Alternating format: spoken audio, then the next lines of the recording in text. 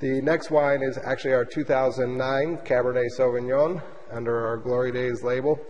This comes from John's ranch, or home ranch. It's where John Van Ruiten Sr. lives. He tends to these vineyards, wonderful Cabernet vineyard. Also, this is just about a 13-acre vineyard. It's only about 15 years old. It's a newer clone of Cabernet Sauvignon called 337. It's a very small cluster, very concentrated fruit characteristics that get in here. Gets very consistent red currant characters that are very varietal to Cabernet Sauvignon. Also, this one currently has a nice cherry blossom, a little floral nose of rose petal as well.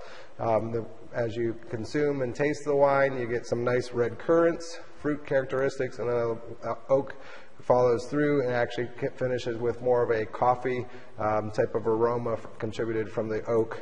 Gives a nice soft, easy drinking Cabernet, easy to enjoy by itself, as well as paired with some lighter meats. Will go wonderful with actually some chickens in a heavier sauce.